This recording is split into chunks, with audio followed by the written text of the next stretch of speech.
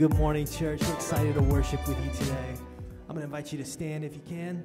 We're going to start this morning by lifting up a song called Battle Belongs.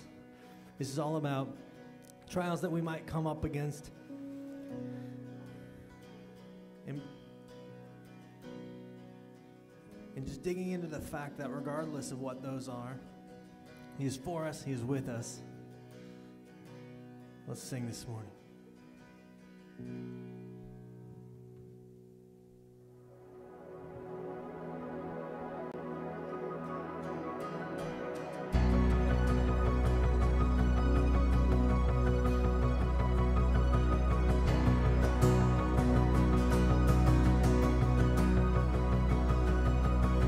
When all I see is the battle, you see my victory. When all I see is a mountain, you see a mountain moved. And as I walk through the shadow, your love surrounds me.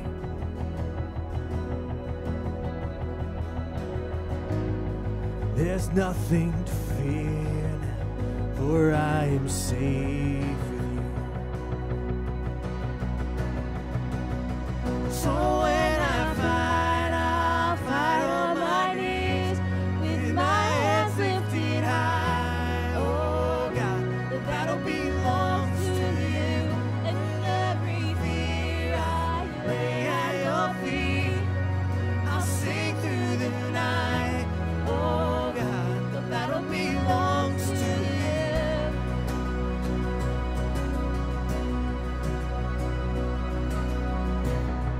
And if you are for me, who can be against me?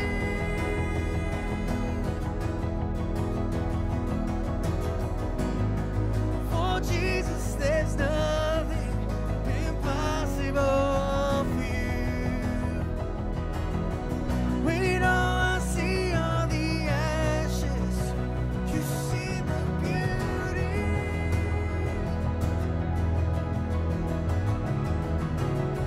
When all I see is the cross, God, you see the empty tomb. So when I fight, I'll fight on my knees with my hands lifted high. Oh God, the battle belongs to you, and every fear I lay at your feet. I'll sing through the night. Oh God, the battle belongs to you. Almighty fortress, you go before us. Nothing can stand against the power of our God. You shine in the shadows, you win every battle. Nothing can stand against the power of our God. Almighty fortress, you go before us. Nothing can stand against the power of our God. You shine in the shadows, you win every battle. Nothing can stand against the power of our God. An almighty fortress, you go before us. Nothing can stand against the power of our God. You shine in the shadows, you win every battle. Nothing can stand against the power of our God. So when I fight, I'll fight on my knees with my hands lifted high. Oh, the battle belongs to you, and every fear I lay at your feet.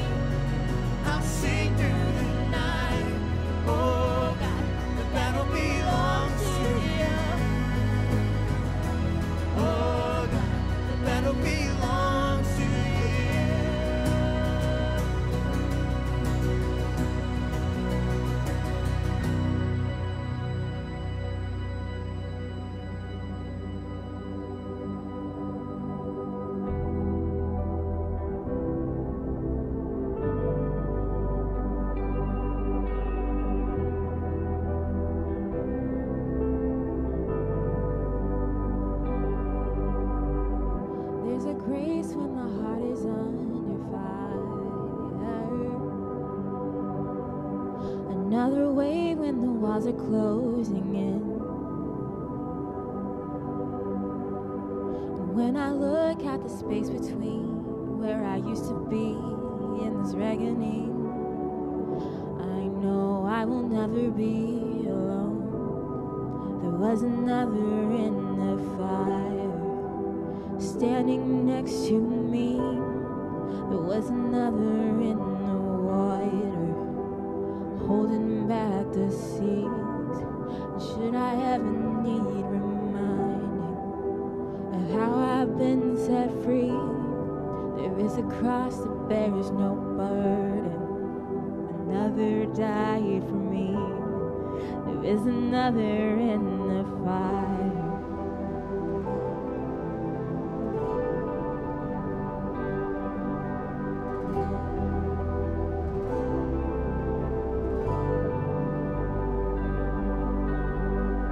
All my dead left for dead beneath the water. I'm no longer a slave to my sin anymore. And should I fall in the space between what remains of me and this reckoning, either way I won't bow to the things of this world. And I know I will never be alone. There is another in the fire standing next to me. There is another in the water holding back the seas. And should I ever need reminding what power sets me free, there is a grave that holds nobody. Now that power lives in me. There is another in the fire. Oh, there is another in the fire. Oh, there is another in the fire. Oh, there is another in the fire. Oh, and I can see the light in the darkness as the darkness bows to heaven. And I can hear the roar in the heavens as the space between where it's been. And I can see the ground shake beneath us as the caving. Nothing stands between us. Nothing stands between.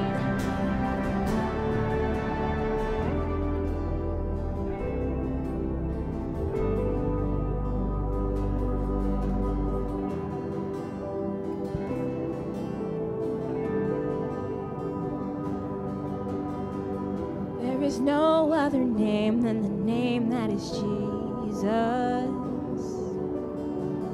He who was and still is and will be through it all. So come what may in the space between all the things unseen and this reckoning, I know I will never be alone. And I know I will never be alone. There'll be another in the fire standing next to me. There'll be another in the waters holding back the sea. Should I ever need reminding, 'cause you've been to me, I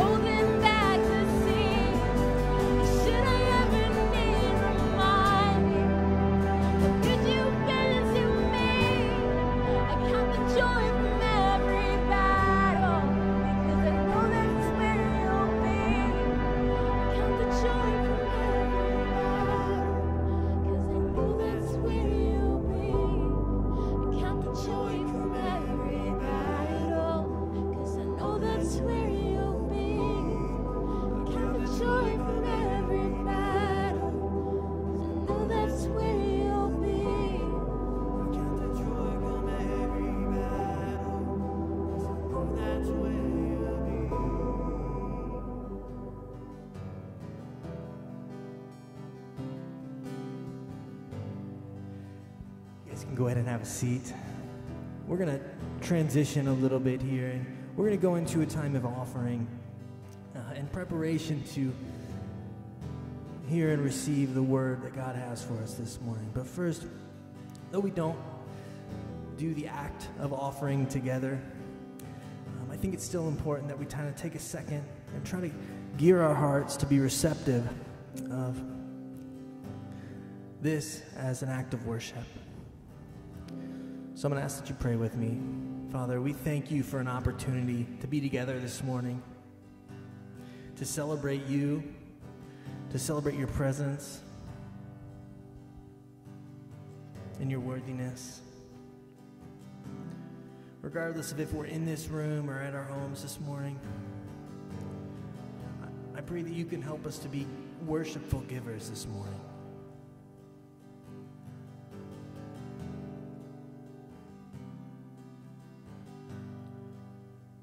Help us to be receptive of your presence this morning. And God, as we open up the word, I pray that you can just help us to have open ears, open hearts, and understand that you are working this morning. So God, we ask you to work in us. We thank you for this place. We thank you for your love. Thank you for Jesus. It's in his name we pray. Amen.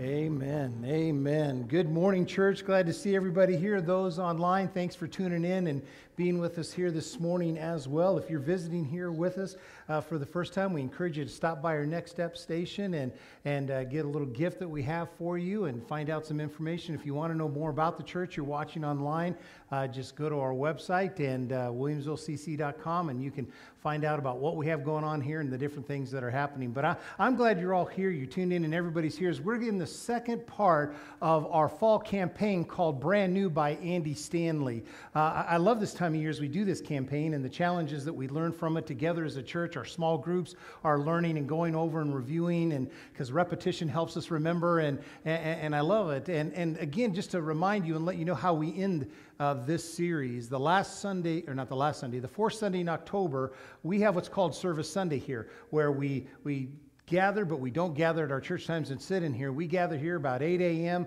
and we have projects that we've already got lined up and everything, and then we send the people out, we work, we come back here, and at noon we have a potluck, and we share in that together and have a time of celebration of how God used us that day. So some of you may have already been receiving the calls from our staff saying, hey, how can you be a part of that? What can you do to help? How would you like to help? What are your gifts, talents, abilities, the way you like to use them that day? And so we're going to continue contacting you or reaching out to you if you haven't already heard from us about that. If you've gotten an email, if you've gotten a text, if you've gotten a phone call and haven't answered, go ahead, because they're going to be bugging you again this week, and ultimately we know where you live.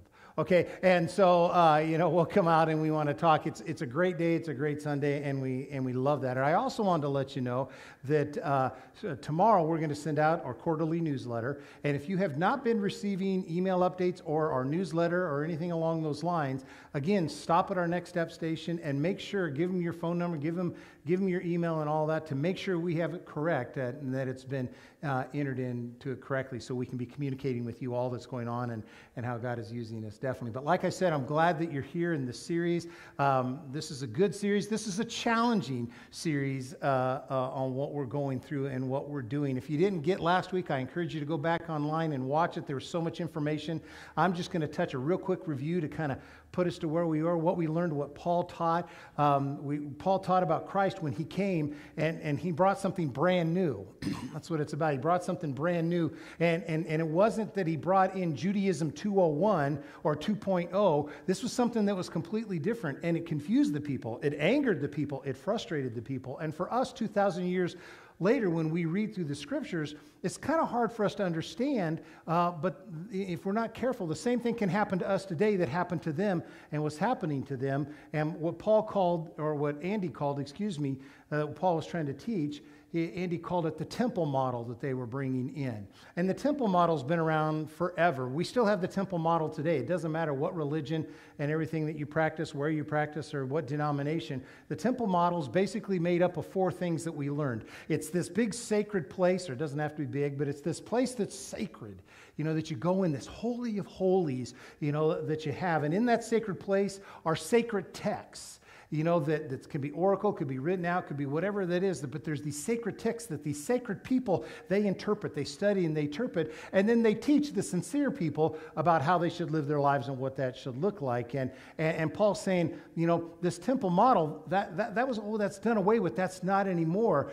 When Christ came and that he established what he called a brand new covenant.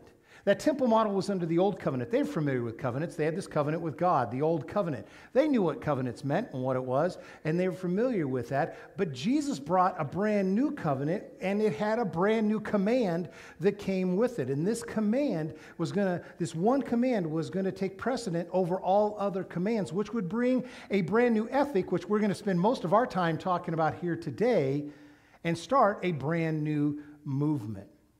And so in the early days, you had these Gentiles and even the Jews, they were loving what they were hearing about Christ and who he is and the truth and what he had set up and what he wanted to be, the ecclesia or the gathering at that time, his people to be out there. But the Jewish Christians in that first century had a very specific tension that they had to try to manage, a very specific tension that made it difficult for them, which I think we could understand. They had a hard time letting go of the old traditions. I mean, we still struggle with that in the church. What do you hear? And even not even in the church, but you can even hear it in businesses and stuff. When you go to present a new idea, somebody says what? We've never... Yeah, okay, some of you work, and some of you have been in church. Yeah, we've never done it that way before, meaning, why would we do that? We've done this for 1,000 years, this tradition. It was almost like it was disrespectful or even sacrilegious for them to think about not even doing any of that stuff anymore. And the reason we struggle with that is simply something we're going to be learning in the next couple weeks. So I encourage you to continue to be a part and follow this and be here. But it's a struggle because our conscience determines religious realities, whether they reflect reality or not.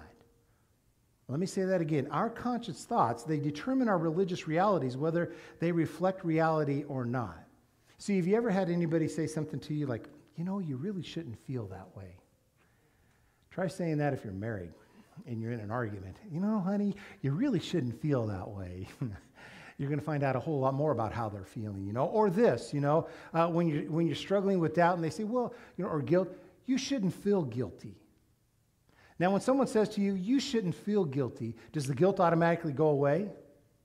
No, it doesn't. Why? Because our conscience has been fine-tuned to a certain set of values, and right or wrong, you have those values, so that's why you feel guilty. And until you understand those values and correct the wrong ones and everything, that guilt stays there. I mean, you ever been in a situation where you've been with your friends? You got good friends. You're good people, good friends. You're out with them. And all of a sudden, your group of friends, they do something or they say something, and you're uncomfortable? Whoa, I can't believe they said that.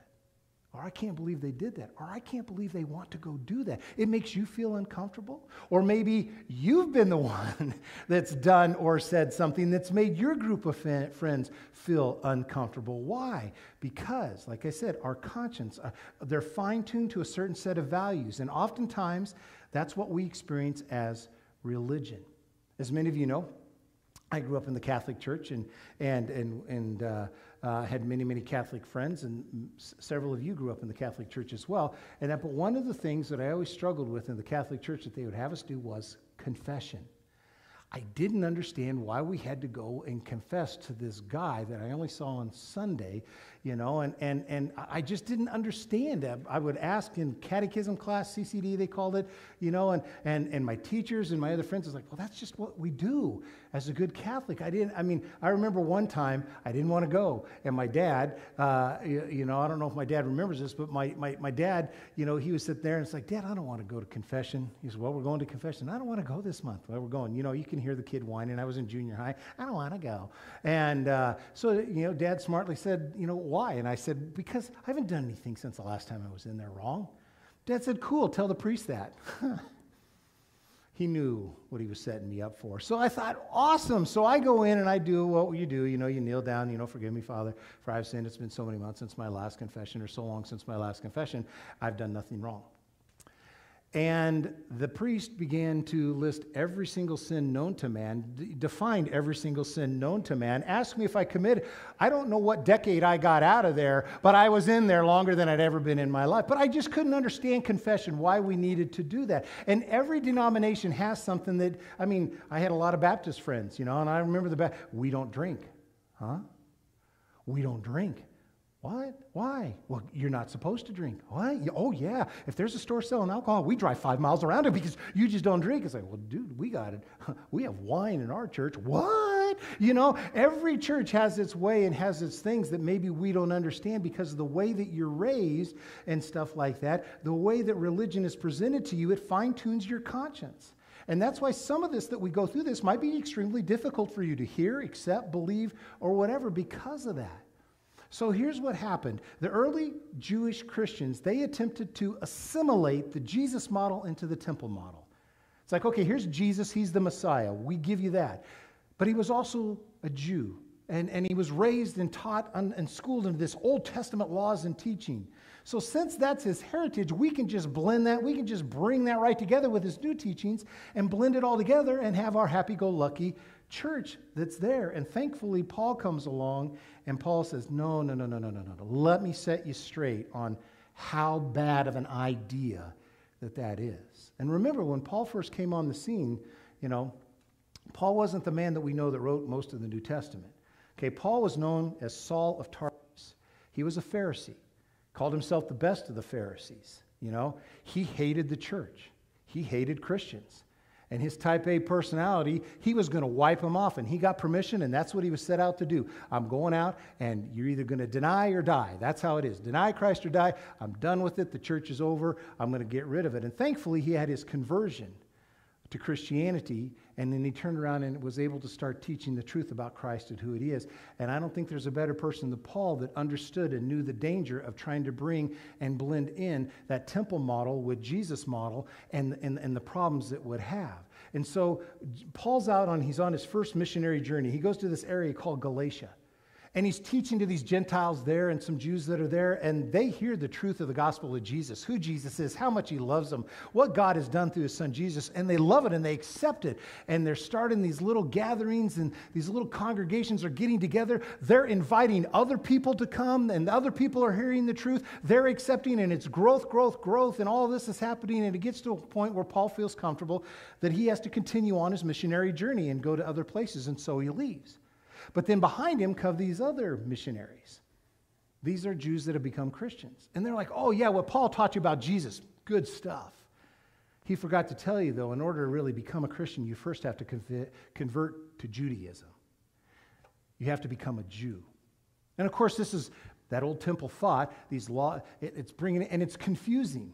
It's confusing. And really, it's really confusing to the guys, okay? Because they're teaching, you got to become a Jew. You have to convert to a Jew. And for the guy, for the Gentile grown up man, that meant he had to undergo a surgical procedure, okay? And so they're hearing all this good news about Jesus.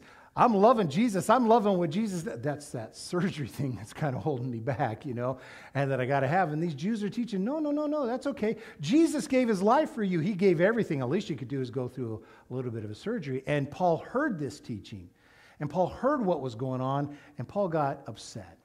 Actually, the word there on your handout, if you got an outline with it that you're following and going over, it's not a misspelling. Some people said, I think you misspelled a word. It's not. I do that all the time, but I'm pretty sure that, well, I know this one isn't, and that it's apoplectic, all right? Apoplectic. It is it's a word we don't use hardly at all and stuff, but it is more than just a righteous anger. It's a righteous anger there, but it's talking about and sharing a degree of anger, a high degree of frustration / anger that Paul had about this teaching that was happening here, this whole thing that was going on. And he says, let me walk you through some truth. And so in Galatians chapter 5, this is what he says very passionately to the people. You'll hear. He said in the first part of verse 1, it is for freedom that Christ has set you free. And one of the things I like about Andy Standing Andy Stanley and the study that he does here. He takes a point here and says something that, and maybe this is the whole reason God had you tune in online or brought you here today, to at least hear this truth if you hear nothing else. You know, if your version of Christianity doesn't make you feel free, then you're probably doing it wrong. Okay? If your version and your experience of following Jesus isn't described with the word freedom in it, then there's probably something wrong with your version of Christianity. Because Paul says it's for freedom that Christ has set you free. Stand firm then, and don't let yourselves be burdened again by the yoke of slavery. Don't find yourself under the weight of all that Old Testament laws and regulations and rules that were there. And he says this in verse 2, mark my word. Now when you see that on the screen, you see the exclamation point. In the Greek language, they have no punctuation. But the phrase, mark my words in Greek, is such a strong phrase that those that, when they were interpreting the Greek over into the English, realized we would just read past that and not understand how strongly Paul is emphasizing it. And so they put the exclamation there so we would know this is extremely important and Paul is passionate about this. Mark my words, I, Paul, tell you that if you have let yourselves be circumcised, Christ will be of no value to you at all. Wow. That's pretty, no value? And I want you to understand something about this whole circumcision that we keep talking about. Paul's not against the process or the procedure or circumcision. Again, he was raised as a Jew. On the 8th day, he was circumcised. He has no issue with that. That wasn't the problem. The thing is that's important is Paul is not against the, like I said, the procedure of circumcision. Circumcision in the context that they're being taught represented the old covenant. And last week, what did we learn? Jesus came and fulfilled the old covenant. He did away with it and brought a brand new covenant. So Paul's saying, look it, as he's talking to these grown-up Gentile men, he's going, look, if you allow yourself to go through this surgery to be circumcised, you're embracing the old covenant, the old law, and you don't need that. That was a sign that the nation of Israel belonged exclusively in a unique way to God. That's no longer where we're at today in our relationship with God. And if you do that, Christ has no value. And in verse 3, he says, and again I declare to you that every man who lets himself be circumcised, that he is obligated to obey the whole law. Again, what were they trying to do? Here's this Old Testament, this New Testament, this temple way, Jesus way. Let's kind of sprinkle them together, get a little bit of Old Testament here, a little bit of New Testament here, and come together, and we'll all be happy. We'll all be happy. Just kind of blend it together. And Paul's like, no. Like, what's the big deal, Paul? We've had the Old Testament for thousands. Everybody, what's the big deal? And he's saying, well, if you think all you have to do is be circumcised, and suddenly you get all the advantages of the old covenant, you're wrong. And see, that temple mold, that temple thought, that's still, when I say it's alive today, we still have that in the New Testament today. I mean, they thought all I have to do is go through this surgical procedure and I get all the blessings and benefits that's taught in the Old Testament. Paul said, no.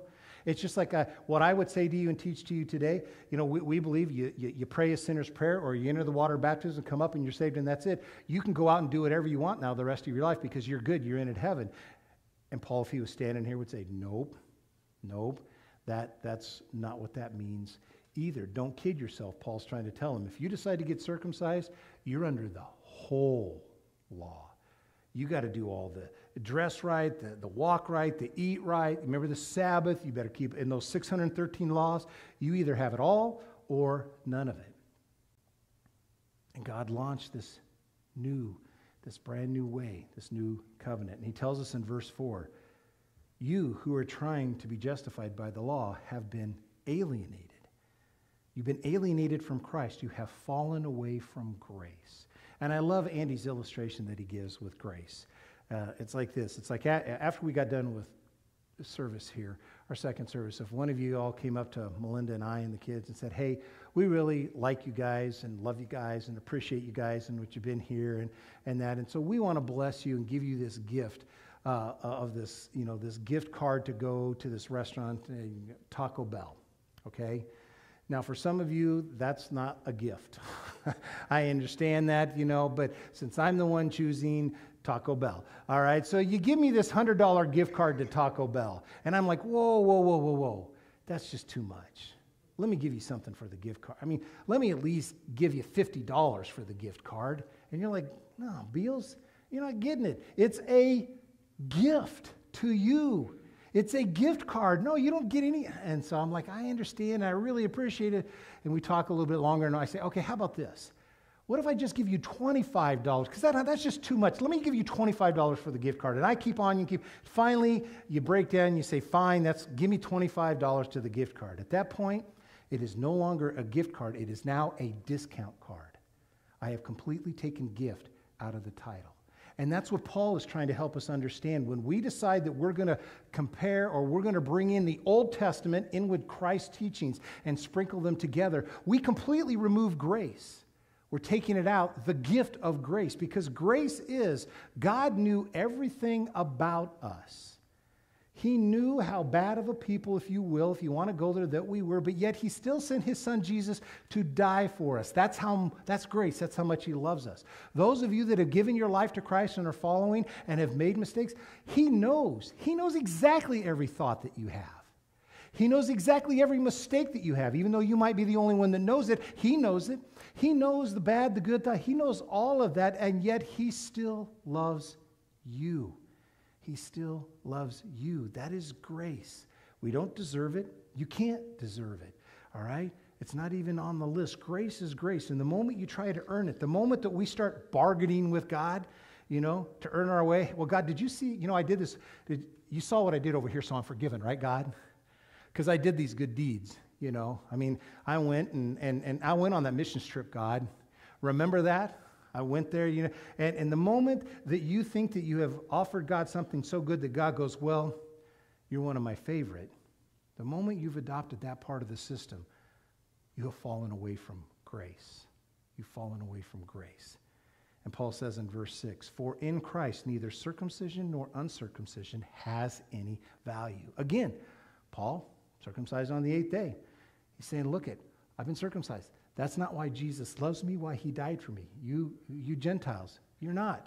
That's not why Jesus loves you and dies for you. It has nothing to do with it. And then he teaches them the most important thing.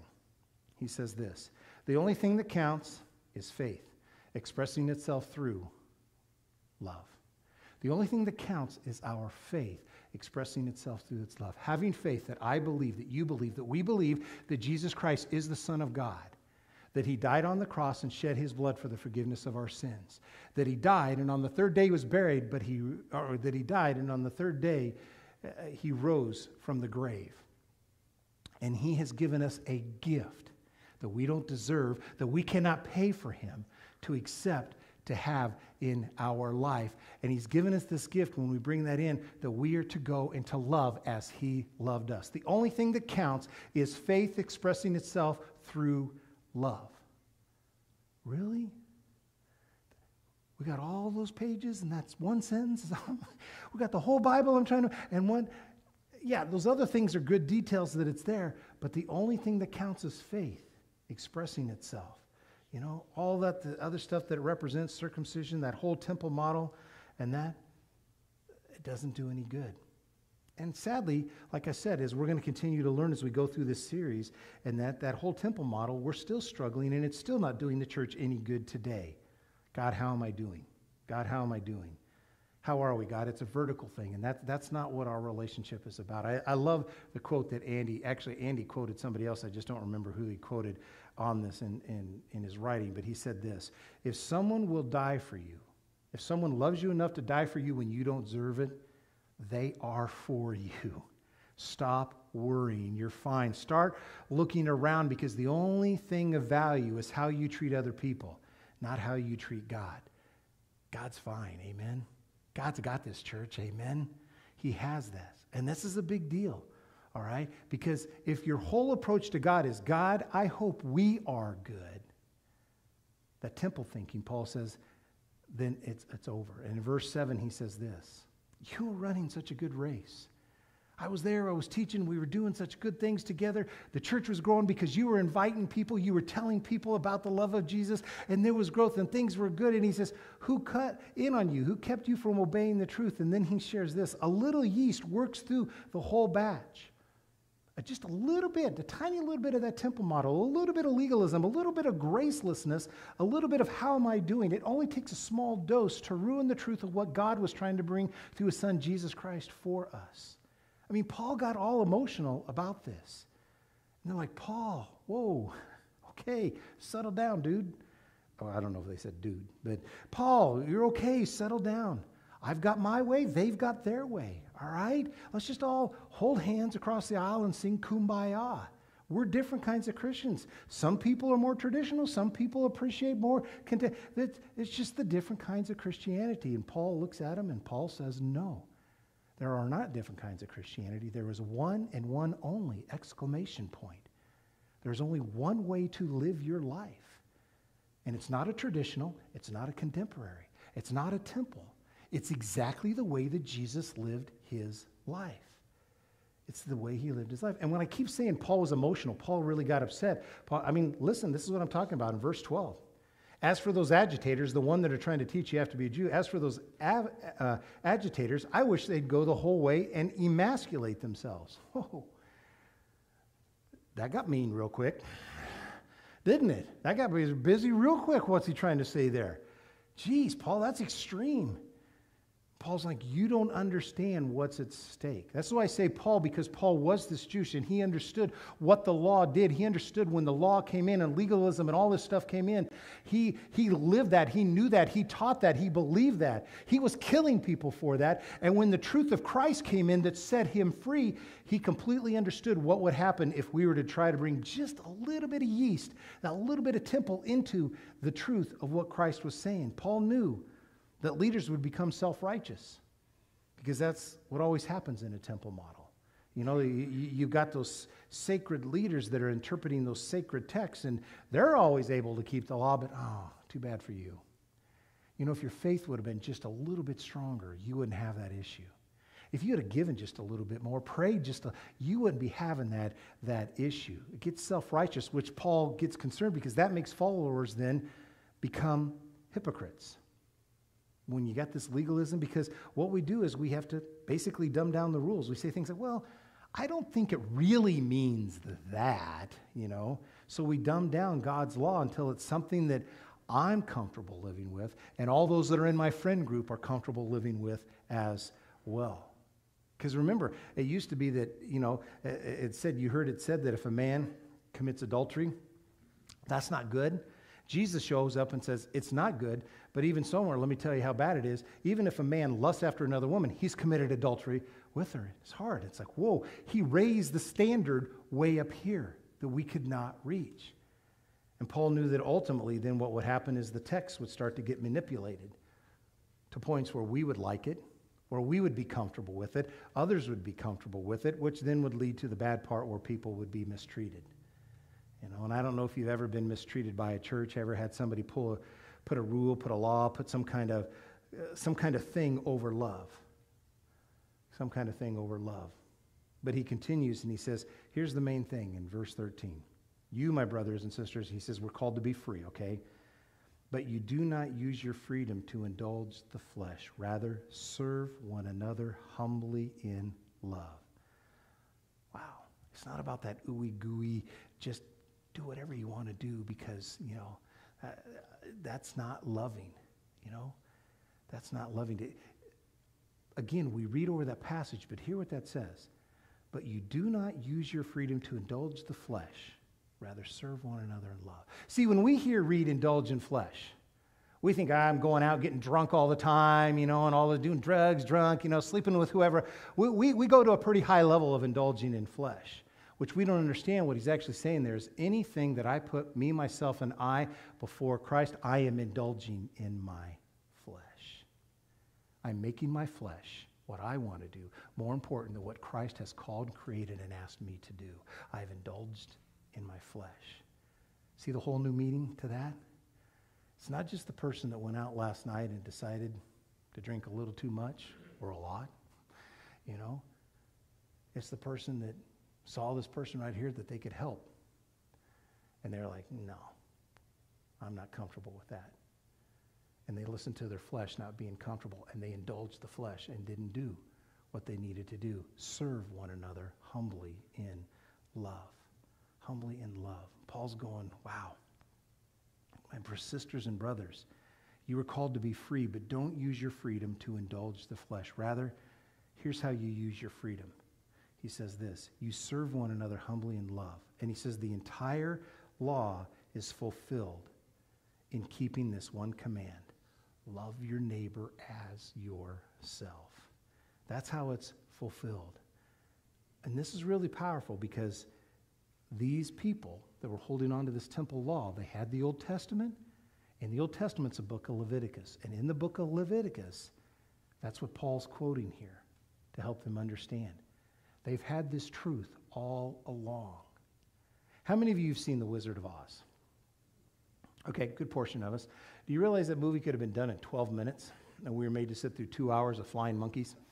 Okay, I mean, think about this. Think about this, okay? There's a tornado. Dorothy gets hit on the head. She wakes up in the land of Oz. You got these little people that are running around there with it. She's got a scarecrow. You know, she's got the Tin Man, and she's got the lion, and she's got these ruby red slippers that they're trying to get from her and everything, okay? From the very beginning, all she had to do was click her heels 3 times, and she could have been in Kansas. 12 minutes, we're done in Ovi, having popcorn, watching another movie. But no. The whole time, she had everything she needed to get back to Kansas, but she didn't realize it. Paul says, the whole time we have had the truth. This is what we're supposed to do, but we did not realize it, and we can't bring that temple model back into this because we'll be no different than in the next several thousand years than we have been in these previous 1,000 years, not living the way that we are called and created to live, to deny the flesh and to serve one another in love. To serve one another in love. I mean, the way you love God is by loving your neighbor. I mean, that's our whole purpose statement. Love him, serve them, disciple all. That's what we're about. And one of the ways that we love him is by going out and serving those that are around us in our life. And this is what the church understood for the first 3 centuries and had great growth. But then all of a sudden this temple model and these things kind of got in and it got messed up. We can't do it that way, and we're going to go on to that next week, so don't miss next week. But as we get ready to come before these elements up here, as we get ready to have our time of what we call communion and what these elements represent, as you get ready to come up and take the 2 cups and come back to your seat and thank God for his son Jesus and the sacrifice that he made for us and the model of life that he gave us to follow, as you come and partake of that. We have 2 up here and 2 in the back. When the music starts playing, you're free at any time that you want to get up and grab the 2 and come back to your seat. As you're doing that, as you're remembering that and giving thanks, think about this. Can you imagine just for a moment how different our communities would be, how different maybe our nation would be if just the Christians decided there's really only one thing that matters? It's my faith in Christ manifesting itself in love for other people. See, I think if you're here today, if you're tuned in watching online and you've had a bad church experience, it hasn't been because the people of the church believed in Jesus. That was not your bad church experience. People don't resist church because we have a loyalty to Jesus. That's not why Christians are resisted. It's because of how we've treated other people. And Paul says that's why you cannot mix it and mix and match. That's why you can't blend. Because the moment you begin to look at how you evaluate yourself with God, you take your eye off the people most important to your Heavenly Father. So what would it look like? Think about this during this time of communion. What would it look like this week if every single interaction, every single conversation, every single temptation we had this week, you asked this one simple question: what does love require of me? What does love require of me? Well, somebody really needs to go tell him, or somebody really needs to go tell her. But, if I do it, it could really cost me. Yeah, it could. But what does love require of you in that situation? Well, I don't like those kind of people. It makes me so uncomfortable to be around those kind of people. I don't want to have anything to do with those kind of people. Okay, that's what your flesh is saying, but what does love require of you to do with those people that God has placed in front of you? Because I believe if we just got honest and answered that question honestly and then did what love required of us, my friends, that would change not just your life, but everybody's life that your life intersects with. And my friends, this is not something that's new. This has been what God has tried to help us understand in our relationships with people from the time he has created us to right now today. So as we come before these elements, let's spend some time in prayer. And if you want to talk with somebody afterwards, if you're watching online and you want to give us a call because you have questions, feel free to. We have leadership here that would love to sit and continue to talk with you about this. But let's go before God right now. Father, thank you for that truth. Thank you for that love. Thank you for what we're about to partake in, what it represents for us, not just right now, but each and every day of our lives. We thank you for that kind of love, that modeling of Christ's life, Father God. And Father, forgive us. Forgive us if we've tried to put a little bit of yeast in, a little bit of our thought, a little bit of that temple model, as we've heard, has been set in, Father God, and forgetting what's most important, Lord. I pray, Father God, that as we take this time when we remember, your Spirit will speak to our hearts and help us to understand, Lord. Help us to honestly answer that question. What does love require of me in this situation, in this conversation, in this temptation? What does love require of me, Father God? Thanks that we can have this time and remember and to celebrate and to give thanks. It's in Christ's name we pray. Amen.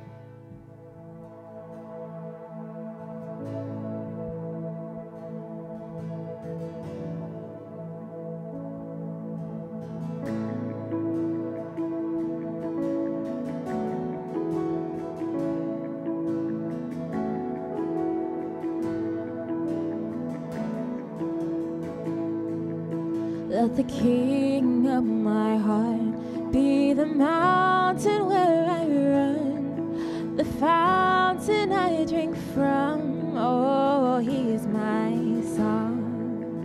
Let the King of my heart be the shadow where I hide, the ransom for my life. Oh, he is my song, 'cause you are good. Oh, you are good. Oh, you are good. Oh, you are good. Oh, let the King of my heart be the wind inside my sails, the anchor in the waves. Oh, he's my song. Let the King of my heart be the fire inside my veins, the echo of my days. Oh, he is my song. Let the King of my heart be the wind inside my sails, the anger in the waves. Oh, he is my song. Let the King of my heart be the fire inside my veins, the echo of my days. Oh, he is my song, 'cause you are good.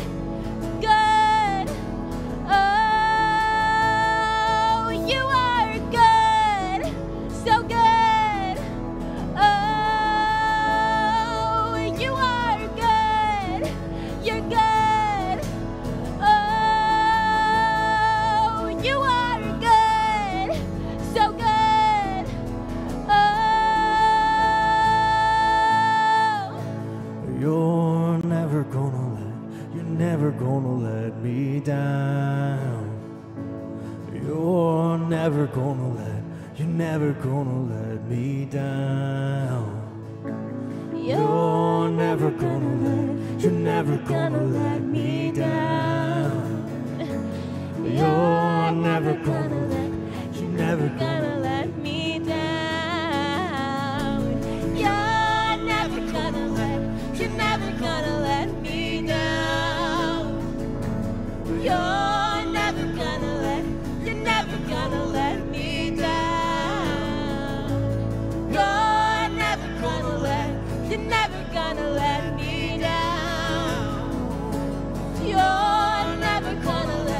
You're never gonna let me down. 'Cause you are good, so good.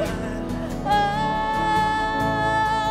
you are good, so good. Oh, you are good, you're good. Oh, you are good, so good. Oh, you are good, so good. You're never gonna let me down. You are good, so good. You're never gonna let me down. You are good, you're never gonna let me down. You are good, so good. You are good. Oh, you are good, so good. Oh, you are good, so good. Oh, you are good, so good. Oh.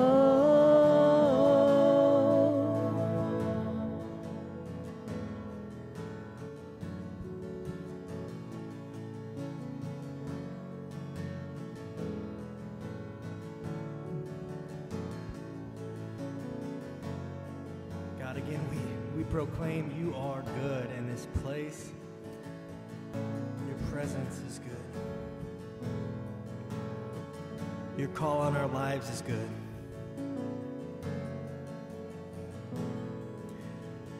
In every situation, you are good. When we've come up against something that feels like we can't overcome it, you are good.